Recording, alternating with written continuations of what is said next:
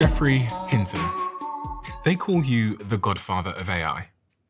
Yes, they do. Why do they call you that?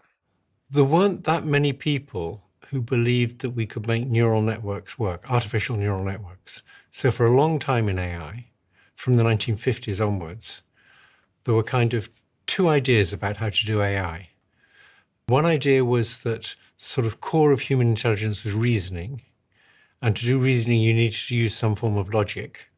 And so AI had to be based around logic. And in your head, you must have something like symbolic expressions that you manipulated with rules. And that's how intelligence worked. And things like learning or reasoning by analogy, they'd all come later once we've figured out how basic reasoning works.